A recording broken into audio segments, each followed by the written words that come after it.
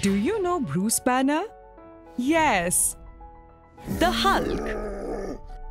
Imagine a scenario where Bruce tries hard to move a heavy rock, but all his efforts go waste as he fails to move it even by an inch.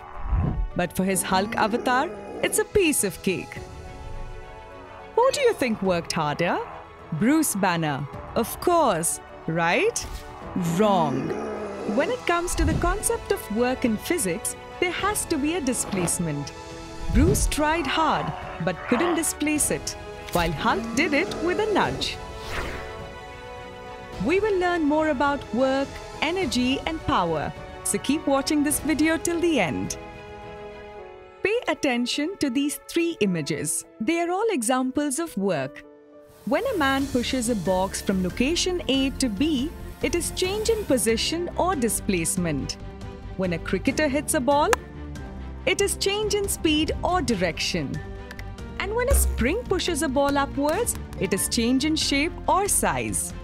Essentially, work is being done if the force has a component in the same direction as the displacement of the object.